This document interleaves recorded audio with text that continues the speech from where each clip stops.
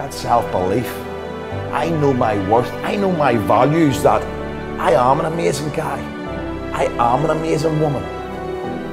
It's about thinking now and turning that thinking into reality. Because what did I say? What you think you become. I want you to look at fear differently.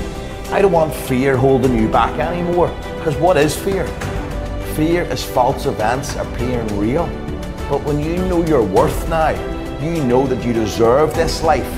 You know, looking at these goals now, I am on a journey. You are the architect of your life. You start feeling the value of exactly who you are. I want you to walk into an office and people want to work with you because they know your worth, because you're such an amazing person. It's okay to think about yourself like this.